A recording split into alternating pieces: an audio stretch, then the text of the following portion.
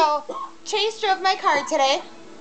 She drove on the other side of the road. I drove backwards and backwards, but forwards all at the same time. So confused. And tomorrow we're attempting the Science Museum for number 3.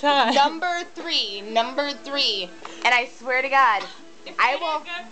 And the whippets. The whippets. Whippets in the Science Museum. We're gonna. Wait. Put us in charge of children. You understand that? We look after children, her and I. And we said it's sitting on a canister trying to get intoxicating chemicals into our body so we can have a little bit of a giggle. Nitrous is good. I think she likes the whipped cream better though. But it's non-dairy. I don't know what it is. If it doesn't come from a cow, where does it come from?